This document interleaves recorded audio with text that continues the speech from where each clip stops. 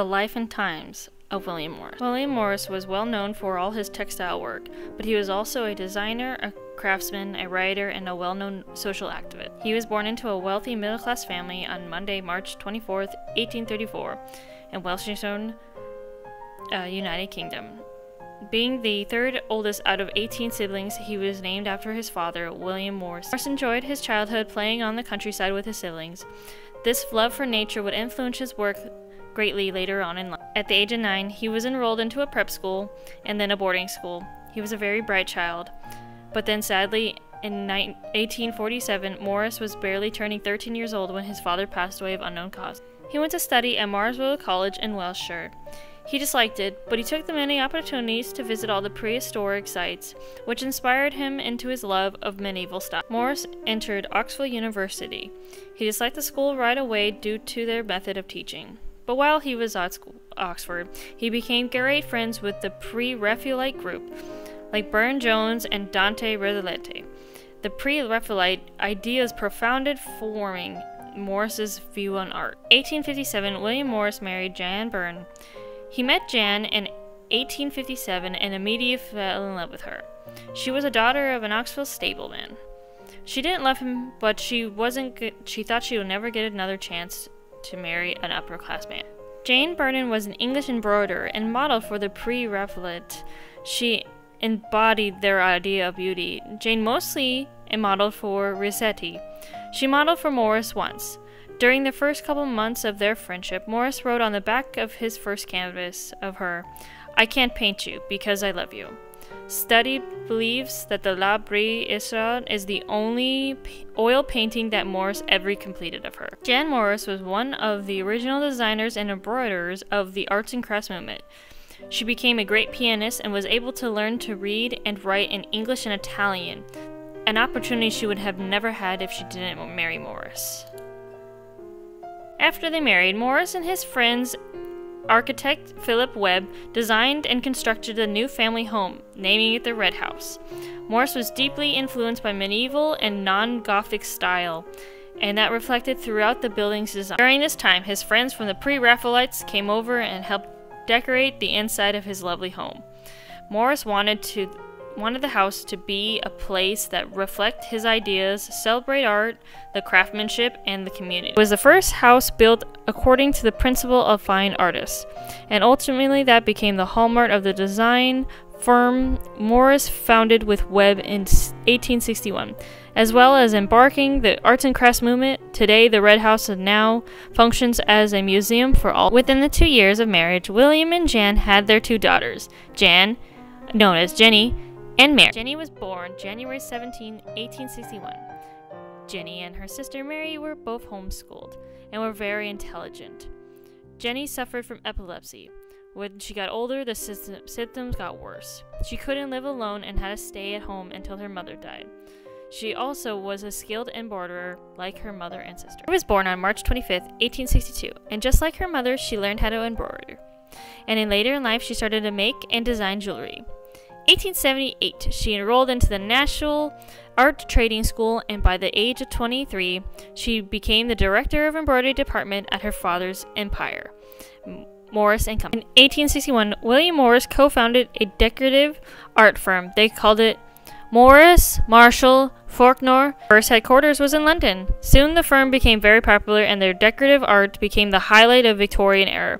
Morris was a major contributor to the trade of British textile art and the method of producing. The fine art workmen worked with all types of media, painting, carving, and then furniture to start out with, then becoming so much more by taking up stained glass, metalwork, paper handling, carpeting, and printing fabrics. In 1874, to make his work easier, Morris came up with the idea to use block printing to help make his wallpapers. The block printing is like a huge stamp.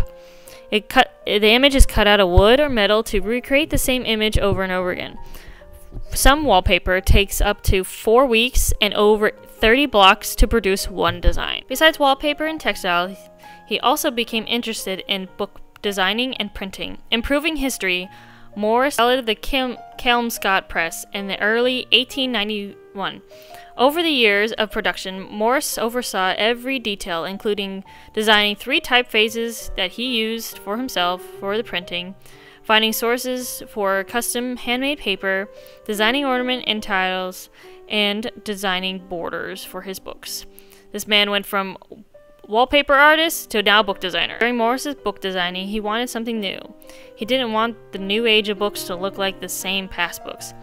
He already changed the method of production. Why not go the extra step and create his own typeface to go with the new way of printing? Being inspired by the past old manuscripts done by Nicholas Johnson, using his original typeface Dove, Morse created his own typeface, calling it Golden Type, naming it after his first fine book, Legend, printed on the new Kelmscott machine. Stepping away from art and design for a minute, in 1883, Morse joined a political party called the Social Democrat Federation.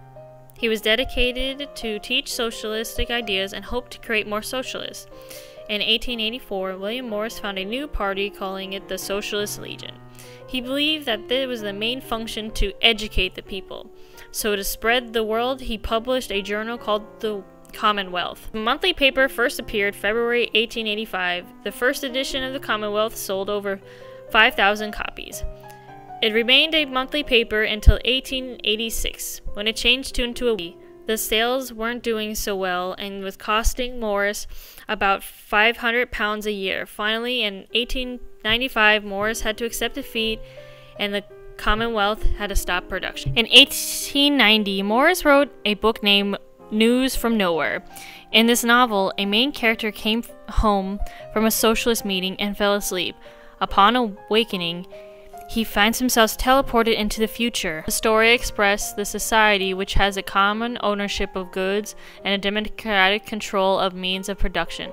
As the character travels from place to place, he notices how things would have changed. The book encompasses Morris's beliefs of a utopia, and his beliefs come from his socialist movement. During William Morris's lifetime, he was a great inspiration around the world, from his life or work as an artist to a social activist. His youngest daughter, May, was involved with the arts and crafts scene through the 1890s to the 90s. She designed jewelry, wrote poems, articles, and a book on embroidery called Designing Needlework, published in 1893. She became an advisor and a teacher for the Central School of Arts and Crafts at Birmingham. She was also the founder of the Women's Guild of Arts in the early 1907 and remained the president until 1930. Even today in the modern world, William Morris has been inspiring new designers every day.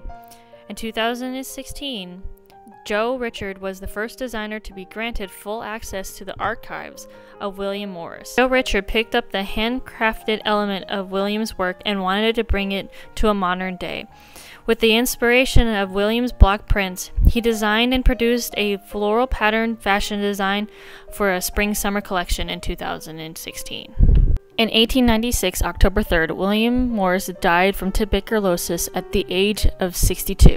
When he died, his doctors said that Morris carried out the work of 10 men during his lifetime. Morris had a motto, As longa videm brevis, meaning, in English, life is short, but art is forever.